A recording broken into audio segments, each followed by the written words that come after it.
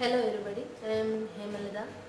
Today I am going to discuss our paper, Virtual Labs Improve Students' Performance in a Classroom. Why Virtual Labs?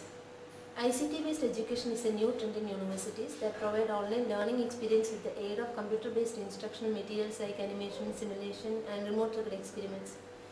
It helps to overcome the difficulties faced in traditional lab system like extended time to complete the experiments, lack of reagents, sharing of costly equipments, etc.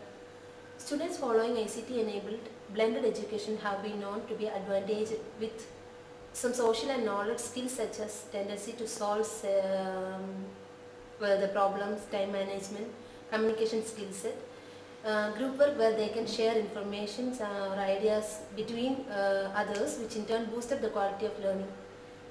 In earlier days, conventional teaching was performed with lectures by teachers followed by a centered syllabus.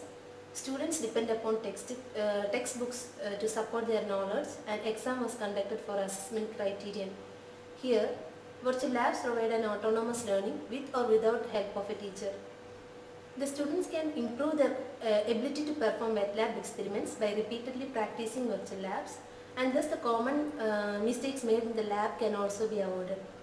Sakshat Amrita Virtual Labs is an MHRD initiated project and also a joint collaboration of several universities including IITs and Amrita University. This is a freely available online tool that can easily accessible via amrita.blab.co.in. The major disciplines in Amrita Virtual Labs are physical sciences, chemical sciences and biotechnology and biomedical engineering. Biotechnology and biomedical engineering has 23 labs with more than 200 experiments. These labs include animation, simulation and remote triggered experiments. Hello all, I am Raki Radhamani. Till now you heard about what a virtual lab is. Next I am going to discuss the role of Amrita virtual laboratories in enhancing education. The experiments are virtualized after referring the syllabus of different universities approved by UGC and AICTE. The experimental protocol is first standardized by trial and error methods using different textbook references and journal articles. The next step is the software development, which includes a storyboard stage followed by animation, emulation, that means an interactive animation, and simulation techniques. This virtualization steps helps to make the virtual laboratory with a close proximity to a traditional laboratory scenario. These classroom-based implementations as virtual laboratories were used as interactive textbooks and as tools for actual learning. The implementation of animation and simulation-based virtual labs was mainly done in ActionScript 3 in Adobe Flash in order to bring better definition to 2D graphics. It gives both a better look and feel with an enhanced interactivity with the software. In our virtual labs, we used a VLCAP, that means Virtual Labs Collaboration and Accessibility Platform, in its full functionality for using the virtual labs. For each experiment, we added a theory section which explains the science behind the experiment, procedure which gives details of step-by-step protocol performed in a real lab, a self-evaluation icon that helps the users to access the knowledge on an experiment, the assignment which has a set of questions where the user could answer as a part of laboratory examination. All the additional information and reading materials for the experiment were linked in the reference session. Apart from this, a recorded video of each experiment is also uploaded as an additional reference material. Feedback icon allows the users to post their comments and receive feedback on usage. It is a critical element that helps us to improve the quality of virtual lab exercises. Animation, simulation and remote triggered experiments are accessible to users through free registration using Google's Gmail ID or an open ID. In remote labs, the user can effectively use the lab equipment and conduct experiments without being on site. Moving on to methods. Our study mainly focused on analyzing the adaptability of web-based tools among the users of different age groups and the use of virtual labs in enhancing the performance of students in the classroom education. Our method includes a series of hands-on workshops for teachers and students all over India. Workshops provide a comprehensive overview of the role of virtual labs in supporting their education system. In this study, we included undergraduate and postgraduate students for analyzing whether the virtual labs can bring a significant change in the learning process. The demonstration and hands-on section were followed with a set of questionnaire to evaluate the students' adaptability in using virtual labs in their learning curriculum. For example, in the feedback provided, we asked them a question, how you rate the online performance of the experiment. That covers a usage related question. Also similar questions are categorized in the feedback for analyzing the overall usage of virtual labs. The feedback survey included a set of questions with Likert scale ratings 1 to 5, with 1 being the poor and 5 being the excellent. The information related questions were also given for analysis. The response from each user is recorded for the further studies.